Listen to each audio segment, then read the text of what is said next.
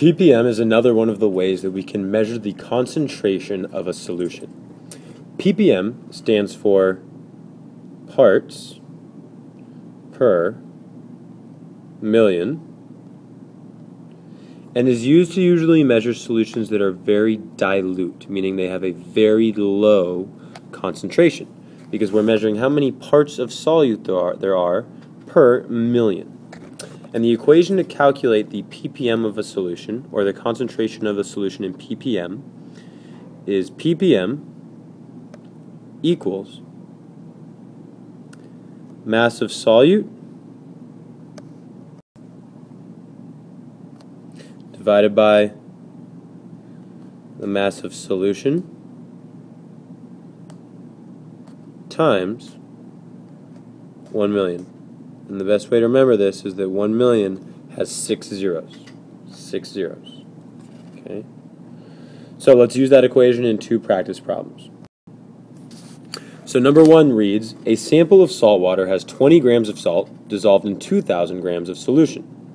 What is the concentration of the sample in ppm? So, our givens, we have 20 grams of salt, we have 2,000 grams of solution, and we want to know the concentration in ppm. So that's your buzzword, ppm. That tells you got to use the equation. ppm equals mass of solute divided by mass of solution. Well, we don't know our ppm, so I'm just going to write ppm. Now I have to figure out which one of these is my solute, which one of them is a solution. Two ways to think about that.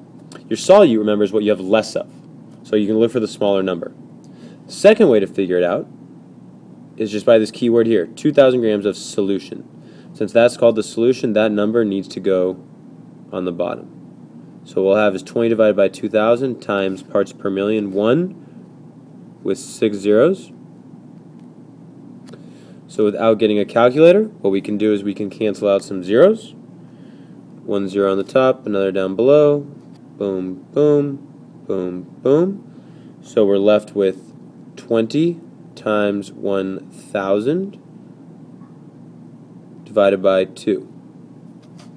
So this is the same thing as 20,000 divided by 2, which is 10,000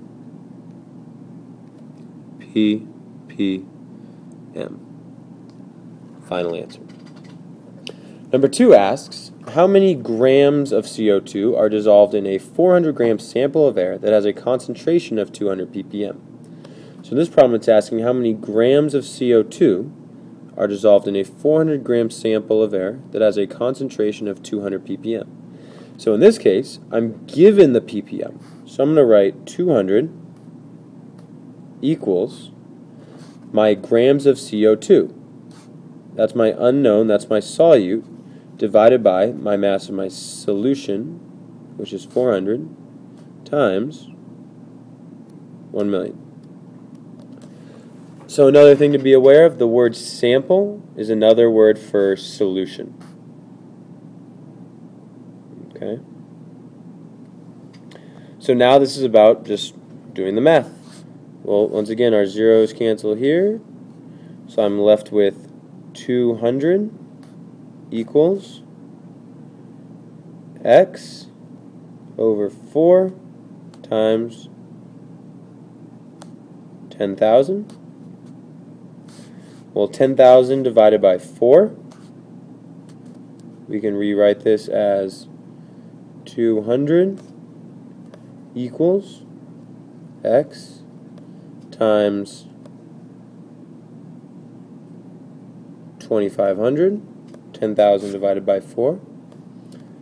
So if we divide both sides by 2,500, we'll get a final answer of x equals, divide this side by 2,500, x equals 200 divided by 2,500, which would give you a final answer of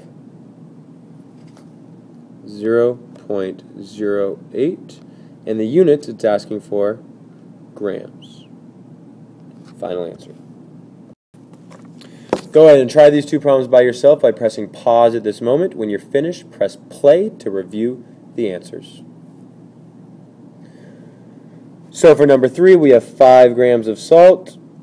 We have 1,000 grams of solution. We want to know the ppm. So this is 5 divided by 1,000 times 1,000,000.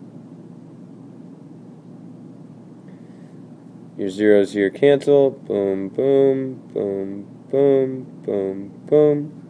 So you're left with 5 times 1,000 divided by 1, which is 5,000 ppm. Final answer.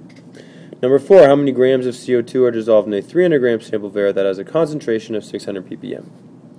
So you're given ppm is 600 equals x over 300 times 1,000,000. Okay, same idea, cross out my zeros. So I'm left with 600 equals x over 3 times 10,000. I would multiply by 3 on both sides.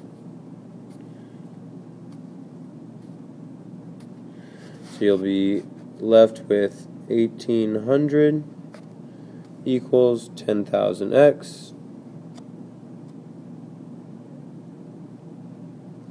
Divide both sides by 10,000.